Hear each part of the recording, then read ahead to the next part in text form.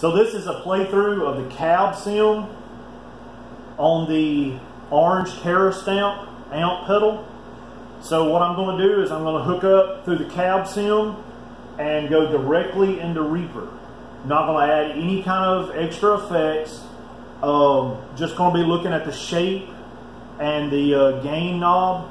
The two volume knobs do the same thing. This button just switches between them. So like if you needed a lead boost, you could do that. I'm going to leave it at 12 o'clock the entire time. I've got my interface set to where it doesn't clip at that point.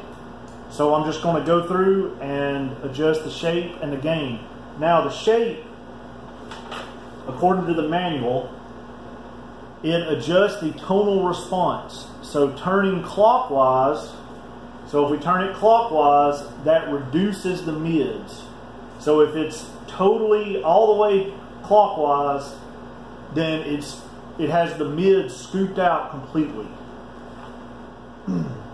So turning it anti-clockwise increases the mids, and it increases mids and smooths the treble. So I found that, you know, roughly about 11 o'clock is where it seems to be a good spot for me. I'm playing an Epiphone Les Paul, so, you know, that just seems to be good, but listen to it yourself. Now the cab sim is made to, according to the manual, it is made to go directly to a mixer or audio interface, which is what we're doing, or you can also use headphones with a 1/4-inch jack for silent practice. So, cab sim, you see it? Now, there also is a line out because it does have an effects loop. So you could actually do the same thing. You could run into your mixer or audio interface through this line out, and that would be the same thing.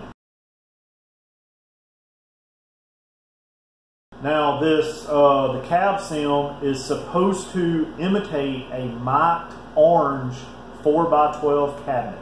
So if you enjoy this or get anything from it, please like and subscribe, and leave me a comment and let me know, if I could have done something better. I'm just trying to figure out the best way to do this and let everybody see, what this sounds like, and check it out. All right, thanks guys. Here it is.